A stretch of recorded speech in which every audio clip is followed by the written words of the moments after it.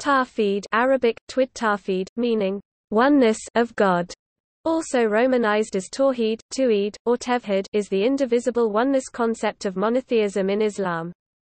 Tawhid is the religion's central and single most important concept, upon which a Muslim's entire faith rests. It unequivocally holds that God is one al-Ahad and single al-Wahid, therefore, the Islamic belief in God is considered Unitarian. Tawhid constitutes the foremost article of the Muslim profession of faith. The first part of the Shahada, the Islamic declaration of faith, is the declaration of belief in the oneness of God. To attribute divinity to anything or anyone else, is shirk, an unpardonable sin according to the Quran, if repentance is not sought afterwards. Muslims believe that the entirety of the Islamic teaching rests on the principle of Tawhid. There is an uncompromising monotheism at the heart of the Islamic beliefs Aqidah, which is seen, from an Islamic standpoint, as distinguishing Islam from other major religions. However, Tawhid is analogous to the monotheistic concept of God in Judaism, as declared in the Shema Yisrael, the Jewish declaration of faith. Tawhid is also analogous to Christian Unitarianism adhered to by a minority of Christian denominations which reject a Trinitarian position of God in Christianity, which is in contrast to most Christian faiths that ascribe to the Trinity, God as three persons in one being, the Father, Son, and Holy Spirit. Further, Tawhid requires Muslims not only to avoid worshipping multiple gods, but also to relinquish striving for money, social status or egoism. The Quran asserts the existence of a single and absolute truth that transcends the world, a unique, independent and indivisible being, who is independent of the entire creation. God, according to Islam, is a universal God, rather than a local, tribal, or parochial one. God is an absolute, who integrates all affirmative values and brooks no evil. Islamic intellectual history can be understood as a gradual unfolding of the manner in which successive generations of believers have understood the meaning and implications of professing God's unity. Islamic scholars have different approaches toward understanding it. Islamic theology, jurisprudence, philosophy, Sufism, even to some degree the Islamic understanding of natural sciences, all seek to explain at some level the principle of Tawhid. The classical definition of Tawhid was limited to declaring or preferring belief in one God and the unity of God. Although the monotheistic definition has persisted into modern Arabic, it is now more generally used to connote unification, union, combination, fusion, standardization, regularization, consolidation, amalgamation, merger.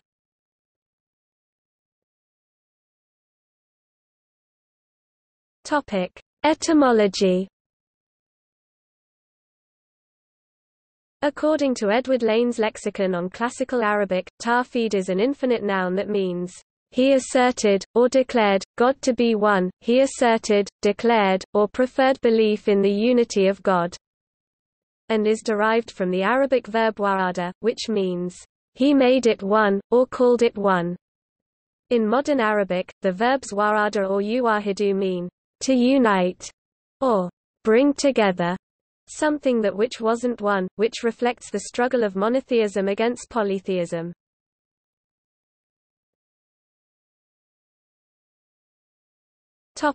Name of God in Islam. In order to explain the complexity of the unity of God and of the divine nature, the Quran uses 99 terms referred to as excellent names of God. Surah 7-180, the divine names project divine attributes, which, in turn, project all the levels of the creation down to the physical plane. Aside from the supreme name, Allah, and the neologism ar-Rahman, referring to the divine beneficence that creates and maintains the universe, and a few other specific names like al-Malik al-Muluk, King of Kings, in an authentic narration of Muhammad. Other names may be shared by both God and human beings. According to the Islamic teachings, the latter is meant to serve as a reminder of God's immanence rather than being a sign of one's divinity or alternatively imposing a limitation on God's transcendent nature. Attribution of divinity to a created entity, shirk, is considered a denial of the truth of God and thus a major sin.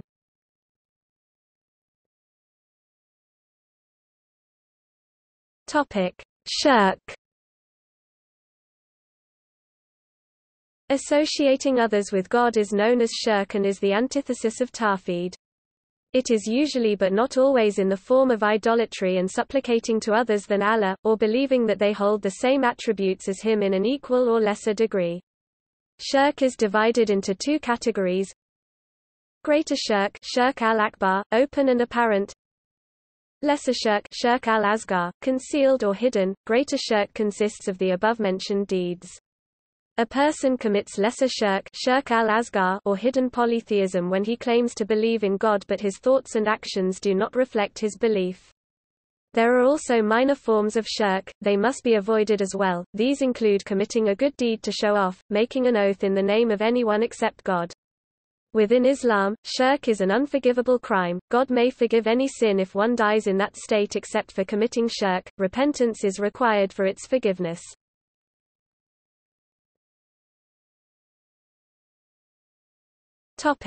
Discerning the unity of God. According to Hossein Nasr, Ali, the first Imam Shia view and fourth Rashid Caliph Sunni view, is credited with having established Islamic theology. His quotations contain the first rational proofs among Muslims of the unity of God. Ali states that, "God is one," means that God is away from likeness and numeration and He is not divisible even in imagination. The first step of religion is to accept, understand and realize Him as the Lord. The correct form of belief in His unity is to realize that He is so absolutely pure and above nature that nothing can be added to or subtracted from His being. That is, one should realize that there is no difference between His person and His attributes, and His attributes should not be differentiated or distinguished from His person. Vincent J. Cornell, a scholar of Islamic studies, quotes the following statement from Ali: "To know God is to know His oneness. To say that God is one has four meanings, two of them are false and two are correct. As for the two meanings that are false, one is that a person should say, 'God is one,' and be thinking of a number and counting. This is false because that which has no second cannot enter into the category of number. Do you not see that those who say that God is a third of a trinity fall into this infidelity? Another meaning is to say, 'So-and-so is one of His people,' namely, a species of this genus or a member of this species. This meaning is also false when applied to God, because it implies likening something to God, whereas God is above all likeness. As to the two meanings that are correct when applied to God, one is that it should be said that God is one, in the sense that there is no likeness to Him among things. Another is to say that God is one, in the sense that there is no multiplicity or division conceivable in Him, neither outwardly, nor in the mind, nor in the imagination. God alone possesses such a unity.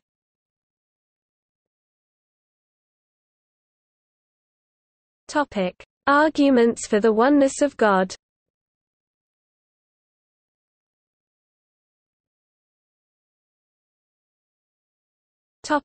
Theological.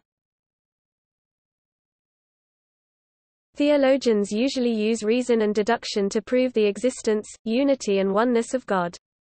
They use a teleological argument for the existence of God as a creator based on perceived evidence of order, purpose, design, or direction, or some combination of these, in nature. Teleology is the supposition that there is a purpose or directive principle in the works and processes of nature. Another argument which is used frequently by theologians is reductio ad absurdum. They use it instead of positive arguments as a more efficient way to reject the ideas of opponents.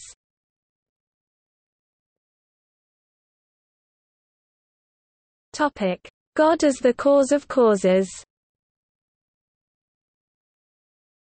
Against the polytheism of pre-Islamic Arabia, the Quran argues that the knowledge of God as the creator of everything rules out the possibility of lesser gods since these beings must be themselves created. For the Quran, God is an immanent and transcendent deity who actively creates, maintains and destroys the universe. The reality of God as the ultimate cause of things is the belief that God is veiled from human understanding because of the secondary causes and contingent realities of things in the world. Thus the belief in the oneness of God is equated in the Quran with the belief in the unseen.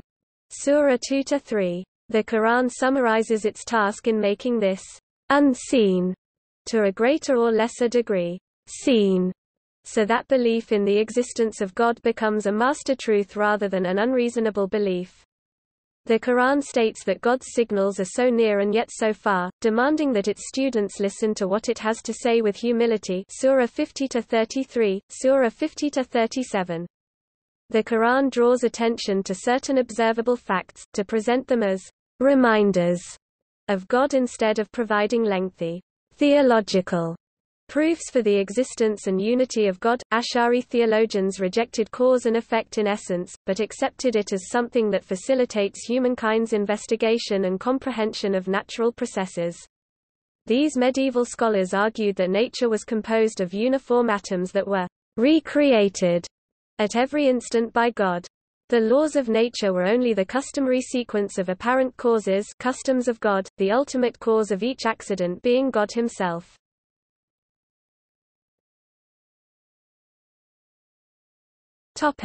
God as the necessary existent. An ontological argument for the existence of God was first proposed by Avicenna 965-1037 in the Metaphysics section of the Book of Healing. Other forms of the argument also appear in Avicenna's other works, and this argument became known as the proof of the truthful. Avicenna initiated a full-fledged inquiry into the question of being, in which he distinguished between essence and existence wujud. He argued that the fact of existence cannot be inferred from or accounted for by the essence of existing things, and that form and matter by themselves cannot interact and originate the movement of the universe or the progressive actualization of existing things. Existence must, therefore, be due to an agent cause that necessitates, imparts, gives, or adds existence to an essence.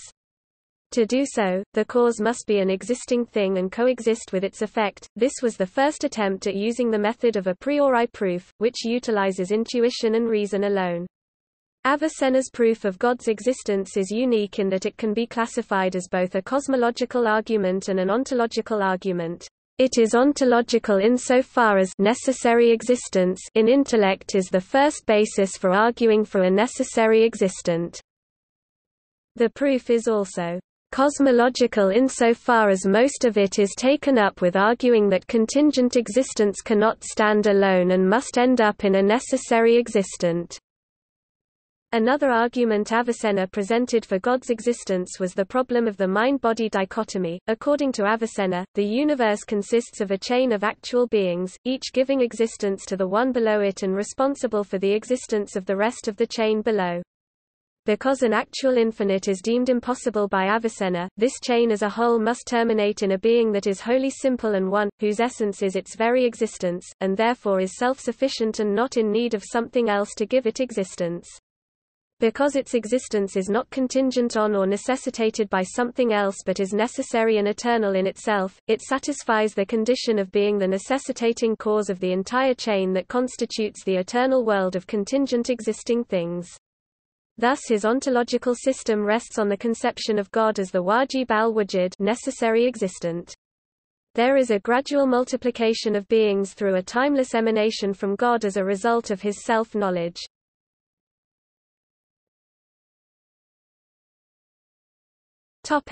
Indivisibility of God's sovereignty.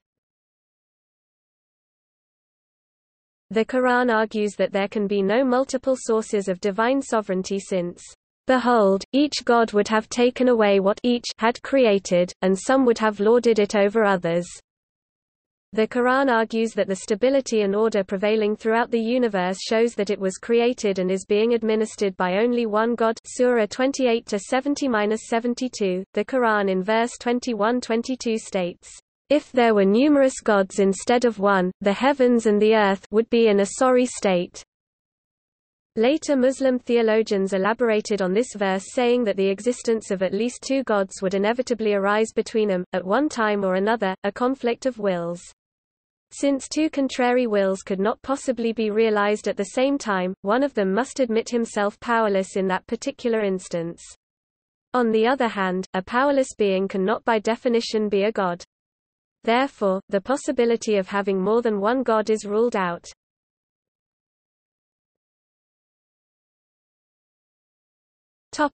Other arguments.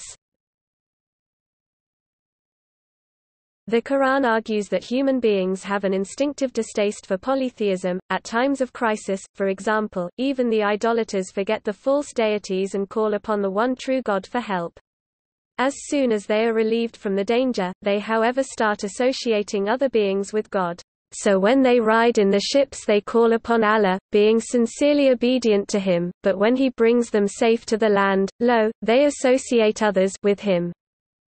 Surah 29-65. Next, the Quran argues that polytheism takes away from human dignity. God has honored human beings and given them charge of the physical world, and yet they disgrace their position in the world by worshipping what they carve out with their own hands. Lastly, the Quran argues that monotheism is not a later discovery made by the human race, but rather there is the combined evidence of the prophetic call for monotheism throughout human history starting from Adam.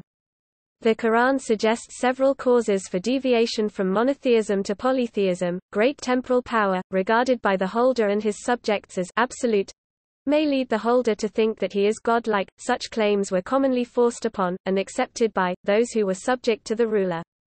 Also, certain natural phenomena such as the sun, the moon and the stars inspire feelings of awe, wonder or admiration that could lead some to regard these celestial bodies as deities. Another reason for deviation from monotheism is when one becomes a slave to his or her base desires and passions.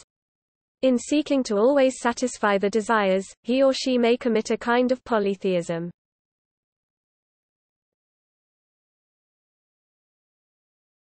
Topic: Interpretations. Understanding of the meaning of Tawhid is one of the most controversial issues among Muslims.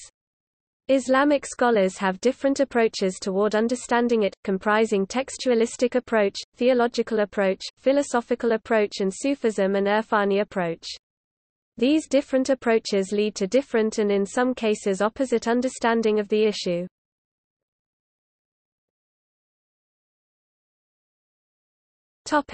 Textualistic approach. The textualists, by reason of their conception of the divine attributes, came to represent the divinity as a complex of names and qualifications alongside the divine essence itself. The Athari methodology of textual interpretation is to avoid delving into extensive theological speculation. With regard to their belief in Tawhid al-Azma was Sifat, or belief in the oneness of the names and the attributes of Allah, they take a stance of affirmation of all the divine names and attributes of Allah in a manner that suits His Majesty, as mentioned in the Quran and the Sunnah. This tenet is further divided into four aspects regarding the affirmation that it is without tashbih, establishing likeness, takyif, speculating as to how they are manifested in the divine, ta'til, negating, denying their apparent meaning, and ta'wil, giving it secondary, symbolic meaning which is different from the apparent meaning. This is strongly opposed to the extremes of either speculative philosophy as was warned against by the Imams of the Salaf, chiefly Imam al-Shafi'i and Imam Ahmad ibn Hanbal, or of anthropomorphism which was strongly refuted by Shaykh ibn Taymiyyah in his monumental al-Aqidat al-Wasatiyya, who defined the Aqidah or creed of the Salaf to be the balanced middle path far from the extremities of the various sects prevalent in the Muslim world. This is generally summed and codified into the Athari school of theology.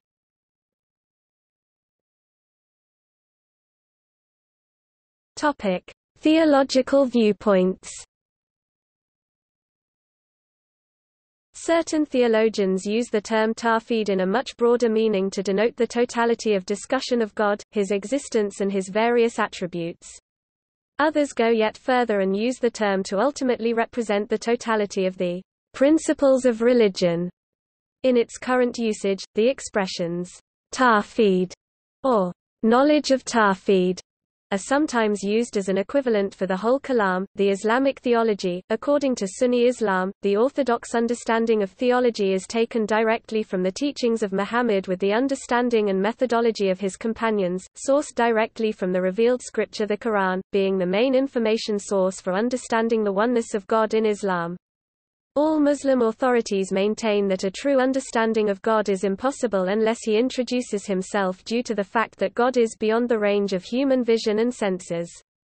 Therefore, God tells people who he is by speaking through the prophets.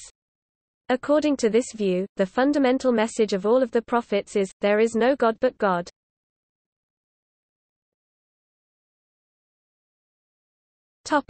Mu'tazili school. The Mu'tazilis like to call themselves the men of the Tawhid, Ahl al-Tawhid.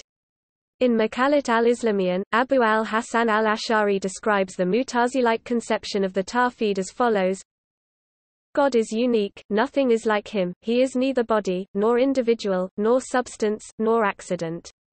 He is beyond time. He cannot dwell in a place or within a being, he is not the object of any creatural attribute or qualification. He is neither conditioned nor determined, neither engendered nor engendering. He is beyond the perception of the senses. The eyes cannot see him, observation cannot attain him, the imagination cannot comprehend him. He is a thing, but he is not like other things. He is omniscient, all-powerful, but his omniscience and his almightiness cannot be compared to anything created. He created the world without any pre-established archetype and without an auxiliary. According to Henry Corbin, the result of this interpretation is the negation of the divine attributes, the affirmation of the created Quran, and the denial of all possibility of the vision of God in the world beyond. Mu'tazilis believed that God is deprived of all positive attributes, in the sense that all divine qualifications must be understood as being the essence itself, and declaring that God is existing ubiquitously and in everything. They resorted to metaphorical interpretations of Quranic verses or prophetic reports with seemingly anthropomorphic content, e.g., the hand is the metaphorical designation of power, the face signifies the essence, the fact that God is seated on the throne is a metaphorical image of the divine reign, and so on.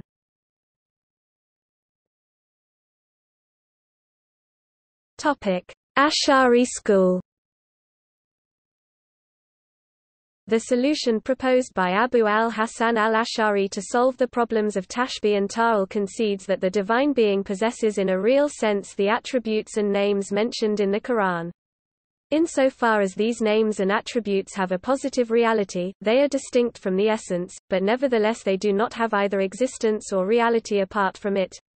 The inspiration of al-Ash'ari in this matter was on the one hand to distinguish essence and attribute as concepts, and on the other hand to see that the duality between essence and attribute should be situated not on the quantitative but on the qualitative level. Something which Mu'tazilis thinking had failed to grasp. Ash'ari theology, which dominated Sunni Islam from the 10th to the 19th century, insists on ultimate divine transcendence and holds that divine unity is not accessible to human reason.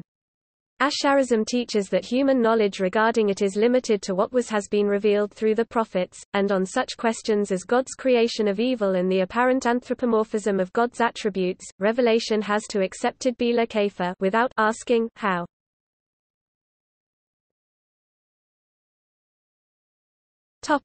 Twelver's theology. Twelver's theology is based on the hadith which have been narrated from the Islamic prophet Muhammad, the 1st, 5th, 6th, 7th and 8th Imams, and compiled by Shia scholars such as al-Shaykh al-Saduq in al-Tawhid. According to Shia theologians, the attributes and names of God have no independent and hypostatic existence apart from the being and essence of God. Any suggestion of these attributes and names being conceived of as separate is thought to entail polytheism. It would be even incorrect to say God knows by his knowledge which is in his essence, but God knows by his knowledge which is his essence. Also, God has no physical form and he is insensible. Twelvers believe God is alone in being, along with his names, his attributes, his actions, his theophanies. The totality of being therefore is he, through him, comes from him, and returns to him. God is not a being next to or above other beings, his creatures, he is being, the absolute act of being wujud mutlaq. For, if there were being other than he, i.e., creatural being, God would no longer be the unique, i.e., the only one to be. As this divine essence is infinite, his qualities are the same as his essence, essentially there is one reality which is one and indivisible. The border between theoretical Tawhid and Shirk is to know that every reality and being in its essence, attributes and action are from him-ness, it is Tawhid. Every supernatural action of the prophets is by God's permission as Quran points to it. The border between the Tawhid and Shirk in practice is to assume something as an end in itself, independent from God, not as a road to God, to him-ness.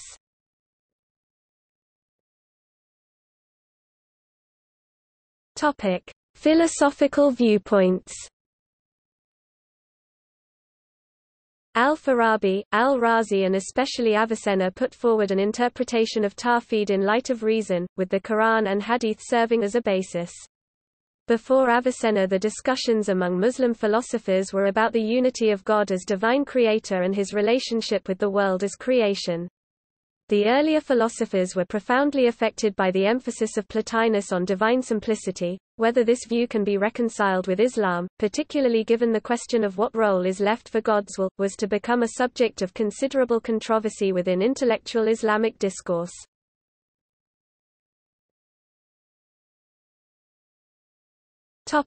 Sufi and Irfani viewpoint. In Islamic mysticism, Sufism and Irfan, Tawhid is not only the affirmation in speech of God's unity, but also as importantly a practical and existential realization of that unity. This is done by rejecting the concepts tied to the world of multiplicity, to isolate the eternal from the temporal in a practical way. The ideal is a radical purification from all worldliness. According to Vincent J. Cornell, it is possible to draw up a monist image of God, see Sufi metaphysics, by describing the reality as a unified whole, with God being a single concept that would describe or ascribe all existing things. He is the first and the last, the evident and the immanent, and he has full knowledge of all things. Surah 57-3. However, many Muslims criticize monism for it blurs the distinction between the creator and the creature, something incompatibility with the genuine and absolute monotheism of Islam. For Muslim mystics, Sufis, the affirmation in speech of God's unity is only the first step of Tawhid. Further steps involve a spiritual experience for the existential realization of that unity. Categorizations of different steps of Tawhid could be found in the works of Muslim Sufis like Junaid Baghdadi and al-Ghazali. It involves a practical rejection of the concepts tied to the world of multiplicity. Al-Junaid, for example, distinguishes 4 steps, starting from the simple attestation of unicity which is sufficient for ordinary believers, and culminating in the highest rank reserved for the elite, when the creature totally ceases to exist before his Lord, thus achieving al-fana fi al-tawhid, annihilation in unity.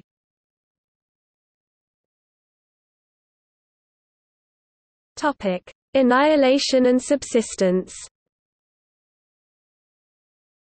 According to the concept of fana, annihilation and subsistence, man's existence, or ego, or selfhood, must be annihilated so that he can attain to his true self, which is his existence and subsistence. With God, all of man's character traits and habits, everything that pertains to his individual existence must become completely naughted and obliterated. Mahw. Then God will give back to him his character traits and everything positive he ever possessed. But at this stage, he will know consciously and actually, not just theoretically, and with a through spiritual realization, that everything he is derives absolutely from God.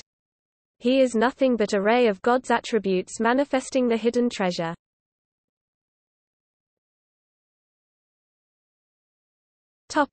Unity of existence.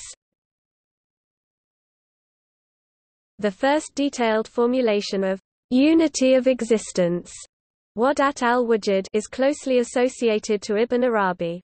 Widely different interpretations of the meaning of the unity of existence have been proposed throughout the centuries by critics, defenders, and Western scholars.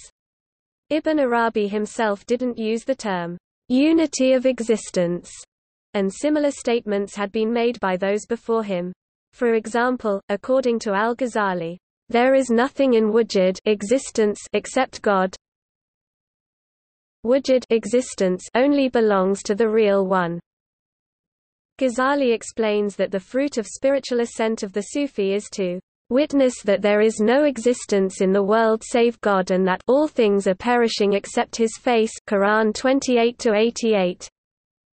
Many authors consider being or existence to be the proper designation for the reality of God.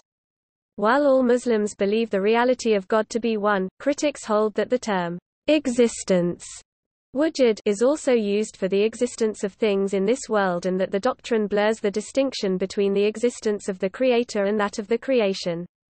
Defenders argued that Ibn Arabi and his followers are offering a subtle metaphysics following the line of the Asharite formula. The attributes are neither God nor other than God.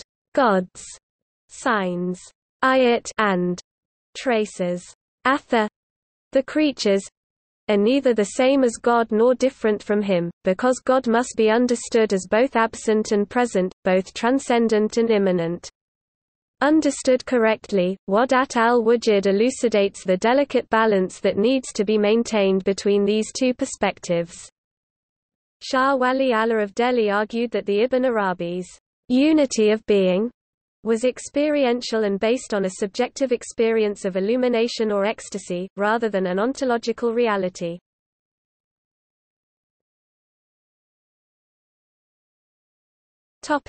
Opposition to democracy.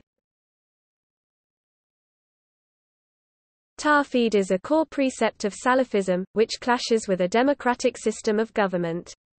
Democracy as a political system is rejected on the basis that laws not handed down by God should not be recognized.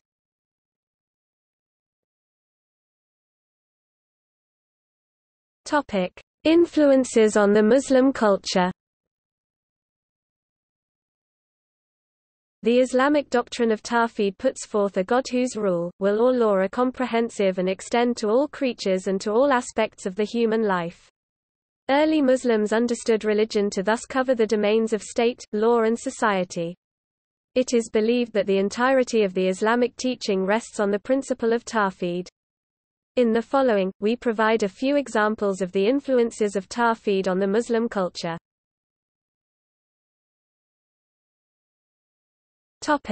Interpersonal relationship. According to the Quran, one consequence of properly conceived relationship between God and man as the served and servant, is the proper relationship among humans. In order to achieve the former, the Quran consistently reminds men of 2 points: 1. That God is one, everything except God, including the entirety of nature, is contingent upon God. 2. With all his might and glory, God is essentially the all-merciful God.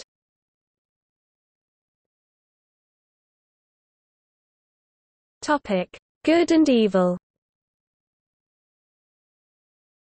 According to the Quran, Allah is the progenitor of all things, both good and evil.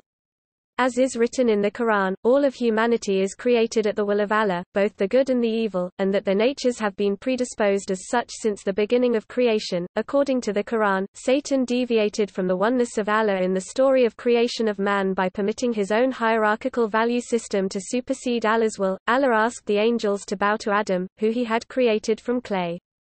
Satan refused, saying that, "I am better than him, you created me from fire and created him from clay." The medieval Muslim scholar, al-Ghazali, pointing out that the only legitimate preference principle in the sight of Allah is piety, writes, "Every time a rich man believes that he is better than a poor one, or a white man believes that he is better than a black one, then he is being arrogant. He is adopting the same hierarchical principles adopted by Iblis, Satan, in his jahl, ignorance, and thus falling into shirk, opposite of Tawhid."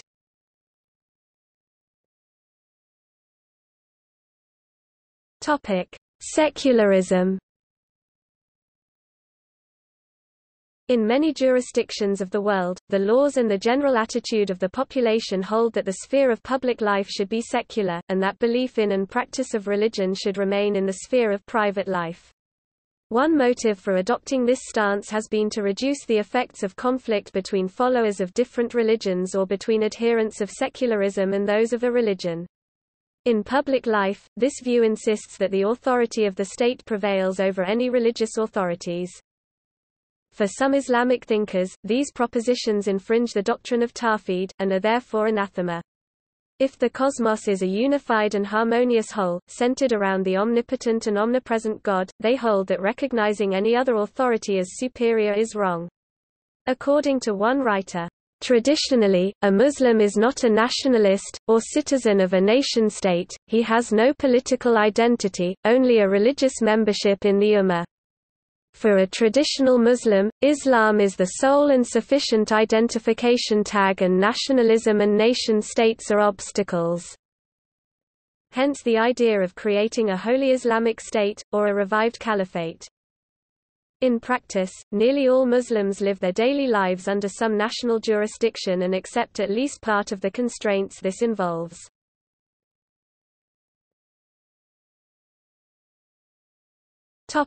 Islamic art. The desire to preserve the unity and transcendence of God led to the prohibition of Muslims from creating representation or visual depictions of God, or of any prophet including Muhammad. Representations in art of the human form are a disputed matter in fiqh. The key concern is that the use of statues or images may lead to idolatry. The dominant forms of expression in the Islamic art, thus, became calligraphy and arabesque. See also